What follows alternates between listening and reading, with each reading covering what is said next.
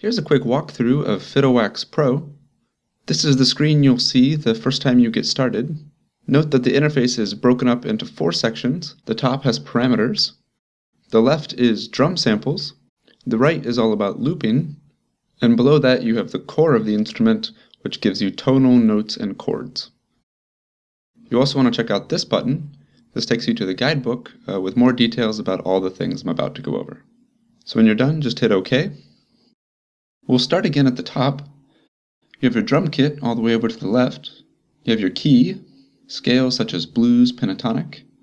You have tempo in beats per minute. Get a time signature, effects such as filter, just tap on it, and then you can change the parameters. Tap again to get back out. I'm going to go ahead and start recording the session, and that way we have clean audio for later. We'll go back to the drum section. Here, let's just play a few. You'll note that the closer to the center you play, the louder each sample sounds. And it's all multi-touch, so use all your fingers. Back to the loop side, start one, get a quick track going. Just press it again when you're done. And to stop the loop, just press the X. To play, just hit play, or if you want to restart the loop, just tap it again. Now if you have multiple loops recorded, so we'll just record something over that one we just did. Okay. Now if I want to undo, I just press the record button and hold it down until it changes color. And we're back. Now moving on to the bottom section of the instrument, you can select which instrument you want to play. Right now we have a piano. In the top here you have chords. You'll notice we have suspended chords. A 6 chord, a 7 chord, a 9 chord, a minor or major of the root chord here, which is helpful for modulation between keys. We also have -5 and +5. These are related by the circle of fifths, if you want to modulate down or up a fifth. You'll notice the chords with the same notes light up as you play to give you context. You can also move chromatically down a half step or up a half step with the flat or sharp. And then below that we have the notes. So we have a piano here. And the row below that is the scale you've selected to go along with the key. Here it's set as a pentatonic. We can change that to the blues scale or the augmented scale. Or maybe back to the pentatonic. Now the final row is actually an autoharp or chorded zither, where all of the notes are based on the chord you've selected above. So like a C or a D minor chord, E minor, back to the C. And this is a great way to make melodies or harmonies where you want to base everything off of a particular chord. Now if you don't want the chord to sound, you can press this button. Now the chord doesn't sound, but it still selects the same notes when you play in the bottom row.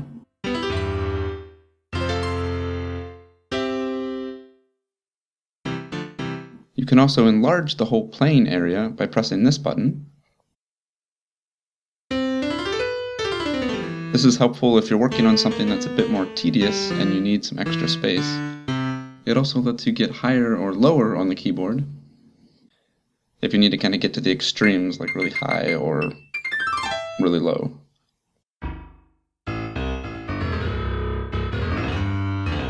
And that's great for putting in something like a bass line.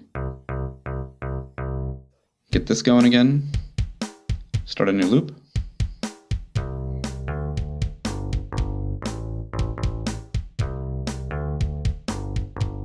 And to get back out, just press that button again.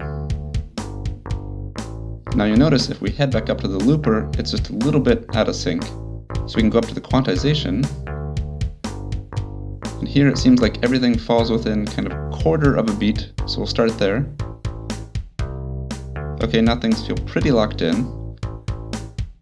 Could go even farther, say just twice per beat. Not too different, but a little more stiff. We can swing it and go the other way.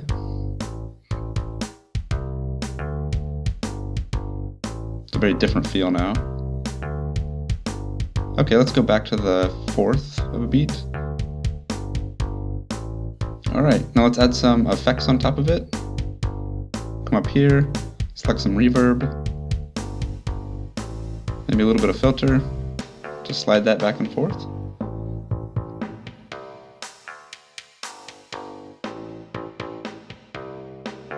And then change the tempo. Okay, let's add another part on top of that.